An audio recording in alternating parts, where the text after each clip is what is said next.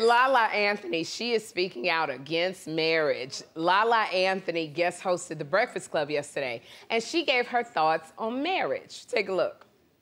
I feel like currently marriage is not a goal for people. I don't hear people who aren't married saying like, I want to get married. You just start hearing it less and less. Like before that was a goal, like before social media and just the way people interact now. I'm not in conversations with people who are talking about like, I can't wait to meet someone and get married. Now people say, yeah, I want to meet somebody, be in a relationship, you know, have this bond, but I don't need the marriage piece to feel like it's successful.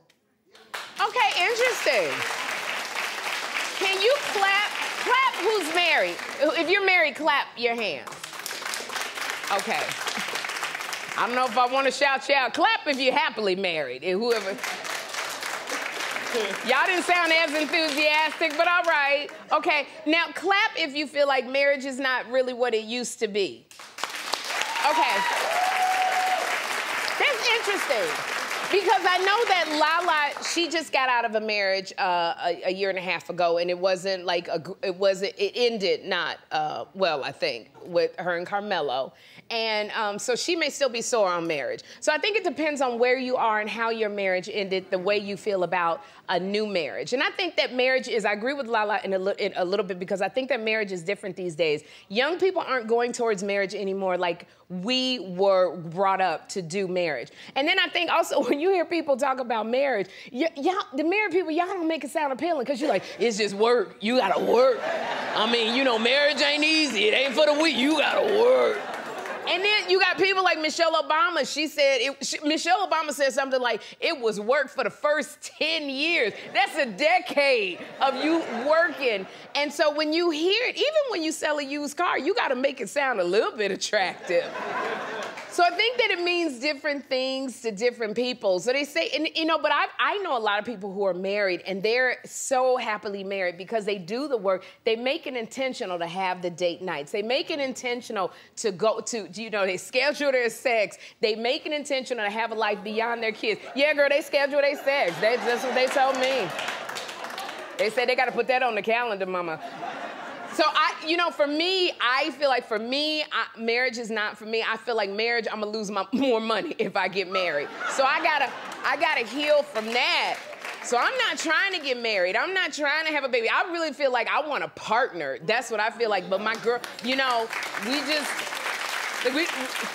I don't have to necessarily have the ring. I know I'm committed to you. And my girlfriend said, no, but, you know, the Bible said be fruitful and multiply. I said, at 56, who the hell am I multiplying with?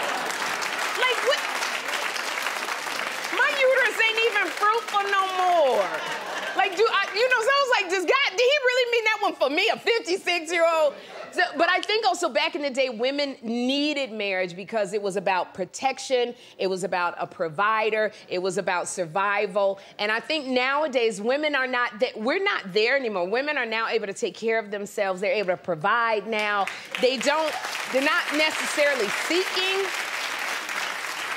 the protection. So I see what Lala says, but Lala, I will say, it is nice to have somebody to come home to like, you know, put your feet up on the couch, tell that person your day, you know, because sometimes M&Ms and Netflix just don't do it.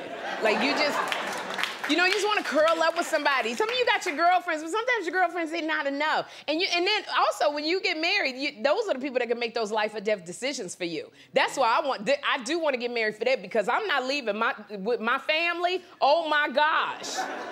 I want a husband to say she got a directive, so we gonna do whatever we gotta do. Because I'm telling y'all, with my family, I can have a directive. My directive says, do not put me on life support.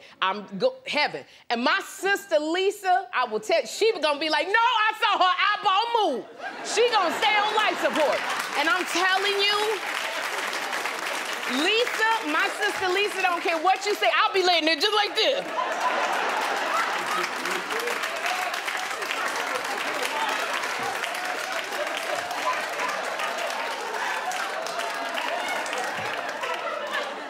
One doggone tear will come from my eyes. She gonna be like, God gave her a miracle. I saw her eyeball move. And it's really my eyeball going, bitch, let me go. Let me go. And then my sister Lisa will pull me out the hospital at 3 in the morning, put me in the house with her husband's family. I'm gonna be in the back room somewhere, and me and her husband don't get along because he was in prison half the time they was married. So he gonna have me in the back room whipping me with a damn switch like Flowers in the Attic, that daggone book. I'm not. So when I think about that, I want to get married, I'm telling you. That's the only reason why I need a husband. So it's not for everybody, so everybody just needs to do what is right for them. And I would say, Lisa, I love you. You know I'm playing. I'm not. You know I'm playing.